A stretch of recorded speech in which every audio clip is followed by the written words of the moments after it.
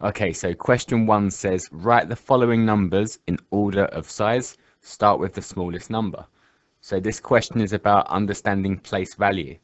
So we need to know that these are tenths. So the first number after the decimal point is tenths. And then we've got hundredths, which is the second number after the decimal point.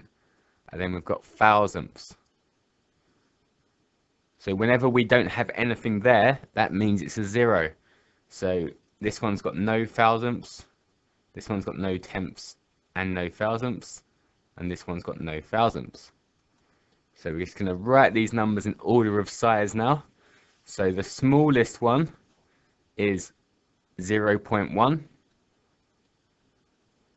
Then we've got 0.106.